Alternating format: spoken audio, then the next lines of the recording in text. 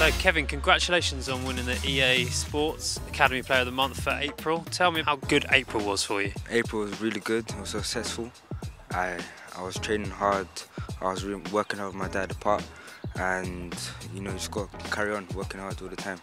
Training with the under-16 helped me a lot. I played like 3 matches of the under-16s and a couple of the 14s and 15s. Kevin's a fantastic technician. He can do things with the ball that astound all of us in the academy, week in, week out. Position-wise, he likes to play as a number 10 or slightly deeper as a number 8. He's been here, I think, since he was 8 years old. He's a pleasure to coach and a pleasure to work with. Like my dad tells me, try to do something special in each match so people can remember stuff.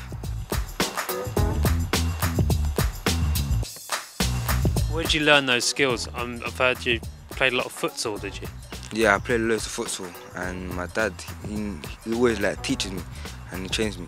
So he's there teach me other skills, different skills every single match. He's also trained and played with a lot of older lads in terms of street football. You can tell he loves football, he's always playing it, always got a ball at his feet.